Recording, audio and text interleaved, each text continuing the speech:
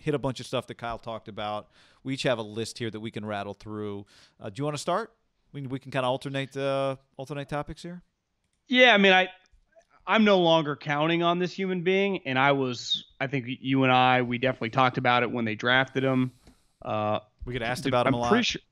Pretty sure we made a video about him, but Jalen Hurd is just not practicing, and it feels this is not year 2 now. This is year 3. And I've just been around this league long enough to know, like, sometimes this guy just got dealt, the shitty injury luck because it's just missed his first year. Then his second year, it's like, okay, this is the year. Then he breaks his back. You're like, oh my God. And now he's missed the entire season. Where you're like, oh, it's January 1st. It's May 25th. So you've missed the entire season. We're almost into 6/1/21. That's 6 months. That's a lot of time. And he still just can't practice? Like, I'm sorry, guy. I would like to watch him play, but I'm out. Like, I'm expecting nothing. Yeah, I mean, I guess one of my questions would be, he had an ACL in August, right? I thought he broke his back. Well, he had the broken back. Yeah. But August is when he tore his ACL. I didn't realize he tore his ACL. Now I'm getting my. I don't know. He tore his ACL last year. I thought he broke his back. But was that 2 years ago? He had that injury, was rookie year. Okay, I'm getting my injuries mixed up. That was the one that came after he had that sweet. Remember he had the sweet touchdown in the. It was a touchdown, right? You're right. He tore his ACL in practice. So yeah, we're talking about. So Jalen Hurd, does he little more understanding then? Yeah, but right? Again, my question would be, is he? You see Joe Burrow? Joe Burrow was at practice today. Yeah, my Jalen Hurd question is he the same place Nick Bosa is?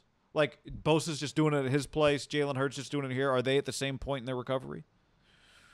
I don't know, right? It's hard to know because they're not together. But we do know that if Nick Bosa was here, he would not have been on the field for the 49ers today. Probably about a month off, right? Because Bosa was the third game of the season, August 20th. That was probably September 20th. Yeah, so you're a difference of 30 days. It should be around the same period. Yeah, I saw Joe Burrow just throwing at practice today, and he was 5 or 6 games into the season with a devastating knee injury. But to me, it's hard for me to depend on this guy. Yeah, and part of it is you don't like Nick Bosa's been healthy long enough for me to know what you should be getting when he comes back healthy, right? When Bosa comes back from injury, I know what it's supposed to look like. We don't really even have an idea. When they drafted Jalen Hurd, the question wasn't, is Jalen Hurd ever healthy? The question was, is this guy good enough to contribute? He changed positions. So we don't even really know that, right? He was a running back at Tennessee, transferred to Baylor, played wide receiver because he didn't want to play running back anymore. So this is a guy that had that's a pretty strong, position change. And it worked. He had some success at Baylor. It was a fascinating prospect at Baylor. And then all of a sudden, he hasn't been able to work on his craft because of a broken back and a torn ACL. So it's just one of those things in the NFL. You can't make the club in the tub. Part of the reason they say that is because guys not in the tub at practice are just getting better. Right. Kyle kind of alluded to that today. Like, part of playing football is like you got to practice football because really you practice infinitely more than you play this sport. I guess now in most pro sports that's the case, but like in college basketball, right? If I just went to like Mick Cronin and we were just bullshitting, I bet UCLA basketball practices. He'd be like, "You want to come on the staff? Right? You fit all the requirements." Bald. But don't they practice a lot in college basketball? Yeah, they do. Yeah, like they practice the day of the game in college basketball. Yeah, I guess NBA kind of shoot around too. But. You just got to get better at practicing. He just hasn't been able to practice. Yeah, like it might be difficult for him to make the team, even if he quote unquote is healthy. They keep adding receivers. Because they can't depend on guys like this. They got 5 running backs. They got 12 receivers. I mean, they got a lot of guys. Speaking of injured guys, D Ford, been here since February, quote unquote, and made a lot of strides, is what Kyle Shanahan said today. But it's sensitive because it's a back injury, and that is sensitive.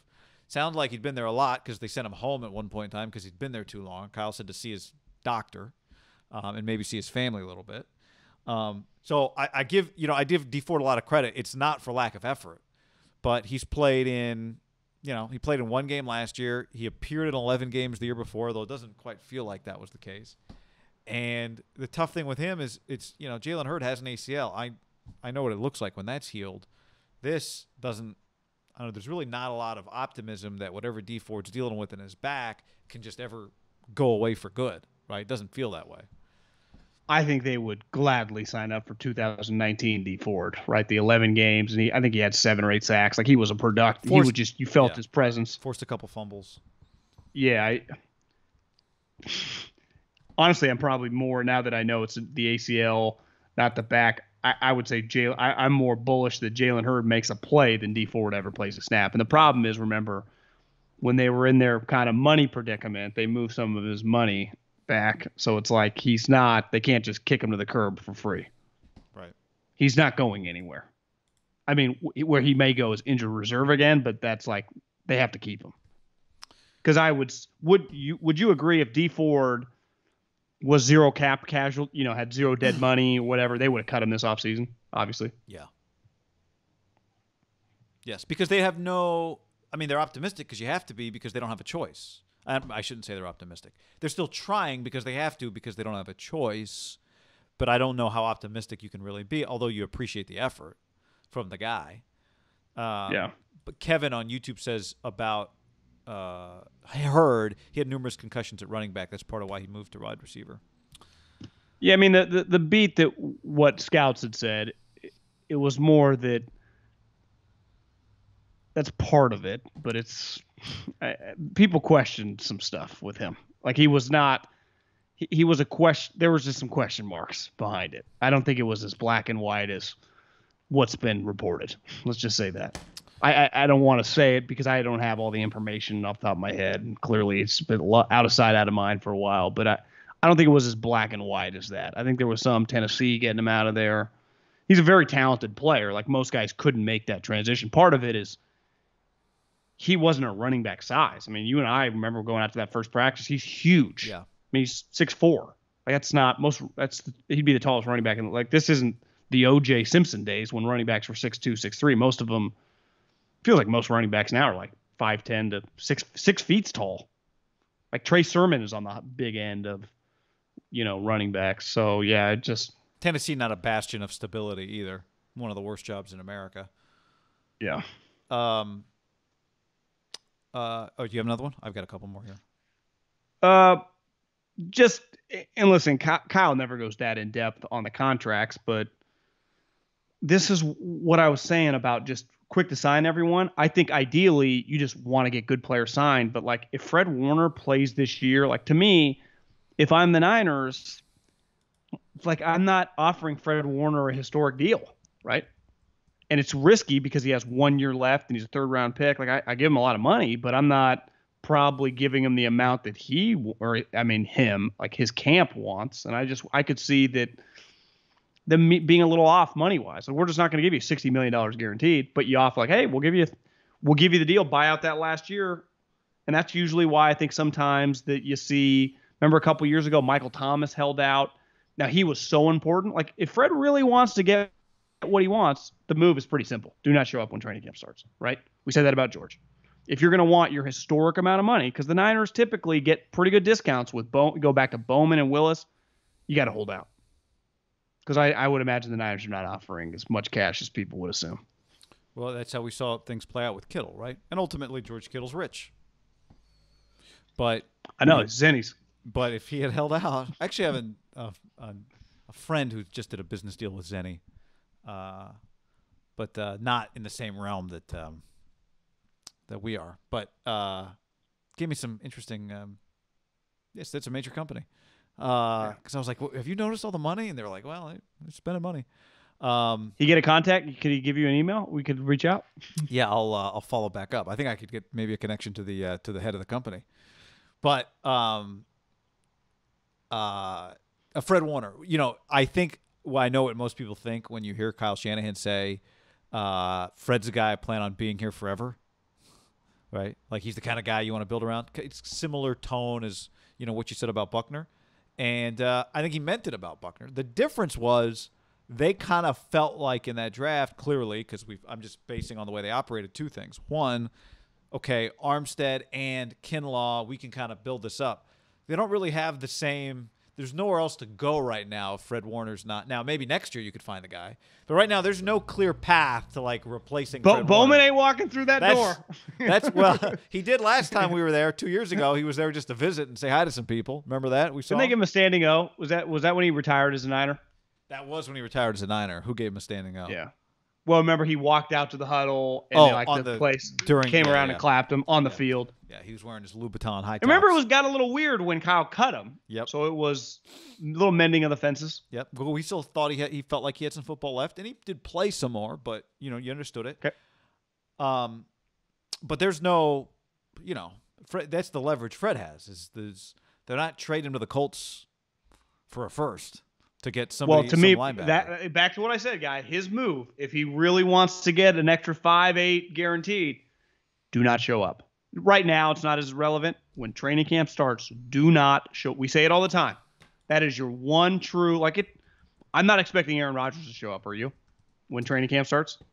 Well, considering that he was in Hawaii for OTAs, but that's not that crazy. It's not crazy. But like, if Kyle had said today, "Yeah, Nick Bosa's not here because he's boycotting OTAs," I'd be like, well, right? Yeah.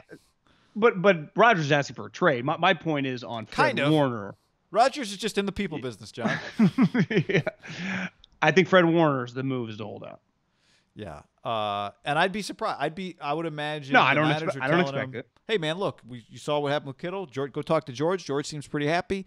You do you do what we view as the right thing, and we'll do the right thing by you. And he'd be like, listen, you get 30 from the Niners. You got to give the bank account a number, but Zennies, they'll give you 18, and it's like it all equals. Actually, I am the highest paid tight end in the league, but no one knows it. If Fred gets like an endorsement deal from a company that suddenly pops up with a bunch of Niners billboards, like at the same time, you're like, wait, Fred owns Leeds? Fred Warner is the majority stakeholder in Leeds soccer? Or if you just turn on your television during like a Giants game, it's like, I'm Fred Warner. Let me tell you about LinkedIn. You're like, okay, something weird's going on here. Other piece of little news, I guess it'd been kind of rumored, but Kyle Shanahan confirmed that Weston Richburg, the offensive lineman, is going to retire. Obviously, didn't seem like they were caught off guard by that. They've drafted in a way, and not even drafted in a way. They do look pretty prepared to handle that, so that doesn't seem like a shocker. Jim McElwain, Colorado State. That was like one of his big dudes. Right. That was a guy. That's right. So I think those were kind of the basics. It's one thing to like tear an ACL cutting, right? Achilles, like that happens to humans, whether you're playing football, whether you're playing pickup basketball at the Y. Like I think there is I view it, Dr. Middlecoff, as like a tire. It's just bound to pop. There is something with being an O lineman, a D lineman, or even running backs in that little pile where it's like my career ended because I had 6 guys total weighing 2,000 pounds fall on me and I bent back the wrong way. It's like, am I injury prone, or did I just have Trent Williams get tossed by Khalil Mack into my knee when I was looking the other way? It's like ended my career. I feel those offensive linemen, when you hear like Schlereth and some of those guys talk about their shirt, can you imagine when you hear like running backs and stuff? Running backs get to, but maybe like a corner where it's like you didn't even tackle or whatever. Like, you understand the pain I feel in my knee? I'm 51 years old. I'm in great shape. I can barely walk. I'm always around the action. There's always 20 people around me, right? Always people falling the wrong way. They're heavy. They're powerful. He had the torn patellar tendon. Then he just had hip surgery. A buddy of mine who's super tight with Joe Thomas, because I was like, how does this guy, is he just lucky? Or he said, well, one thing, Joe is like Thomas was like a really flexible guy. So like his ankle flexion, his hit, like Joe is a super athlete. Because he never missed a snap. Never missed a snap. 10 years. Yeah. And he's like, well, he's like, first things first, like, yeah, Joe is physically probably built pretty well to, some people, the way you get hit, if you got extra flexibility, you might be able to take a hit that somebody else can't take. That I have no flexion in my ankles or my hips. Like, I'd be screwed.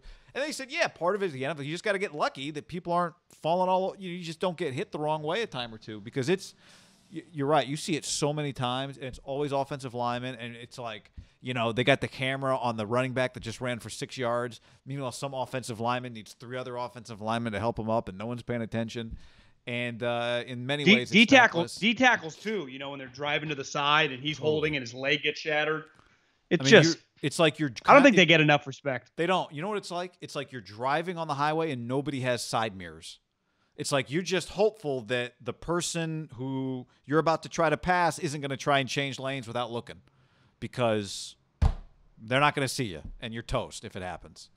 Yeah, and luckily in the NFL, like the linemen, if you didn't have side mirrors, but they're all like Humvees, right? They can handle just bumping in. It's right. When a guy comes flying across, an 18-wheeler head on. You're like, well, I'm a Humvee, but the 18-wheeler is going to win here. Yeah. Trent Williams and Khalil Mack tangled coming at me. I mean, bye-bye patella tendon.